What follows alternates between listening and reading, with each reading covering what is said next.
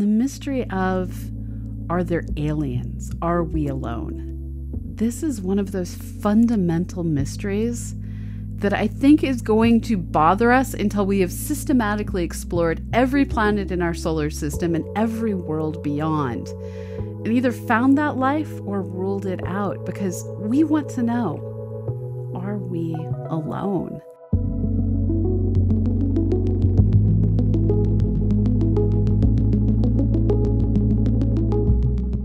It was Fermi who first put it bluntly, why in a universe so full of stars we didn't see, evidence that aliens had colonized the solar systems as readily as humanity has colonized every square scrap of land on this planet.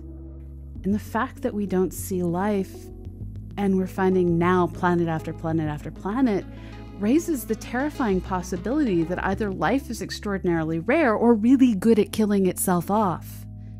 How would the discovery of intelligent life change the way we view our position in the universe?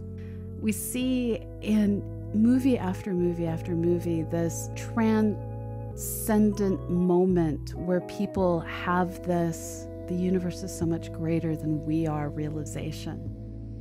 That, of course, is the grand gesture way, because in all likelihood, when we do first detect intelligent life, it's going to be something so far away we can't communicate with it, we can't go visit it, that people are like, meh, that's good, and then they're just going to move on with their day. I mean, already people see the discovery of another planet as just another day. What are the most exciting efforts going on right now in terms of hunting for any kind of extraterrestrial life?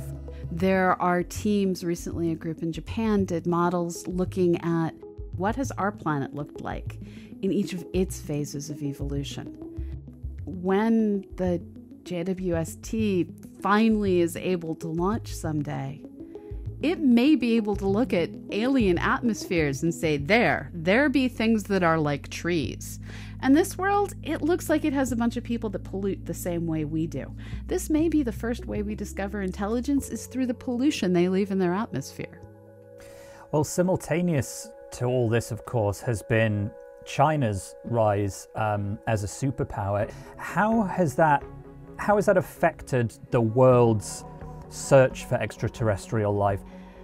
They are systematically building space stations and looking forward to going to the moon, while on the ground they're building great new telescopes, including the single largest radio dish in the world. This is a facility that takes the idea of the Arecibo radio dish that we've seen in so many movies, whether it be Contact or James Bond, this giant dish in the mountains in Puerto Rico. They took that idea and scaled it up to truly magnificent sizes. And with this massive dish, what they've gained is the ability to listen in on even fainter signals. If it's the search for radio signals, though, China is so far out in the lead with that big dish they've built. I don't think any of us can catch up right now.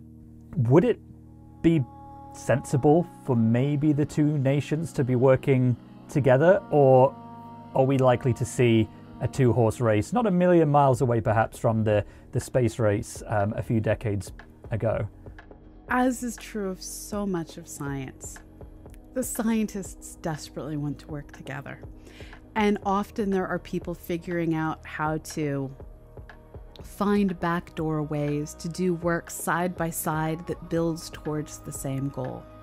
There's currently federally invoked limitations here in the United States where we aren't allowed to share technologies, including a lot of software that we write, with our collaborators in China. These are what are referred to as ITAR regulations.